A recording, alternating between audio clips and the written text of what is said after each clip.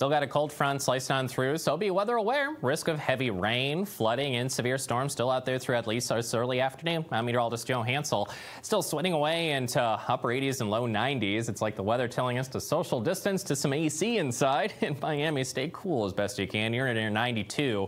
Still warmer than average for much of areas near the Gulf and south near areas of Florida. But still, that area of severe weather is out there, up to enhanced risk in areas of coastal South Carolina, North Carolina, Savannah, Georgia as well.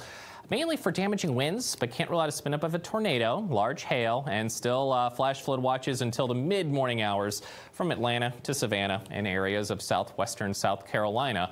So be mindful of that heavy rain potential still. And as always, never drive through any flooded roadways as that cold front cuts on through and starts to dive into the Atlantic late this morning in the afternoon. So until then, still be weather aware.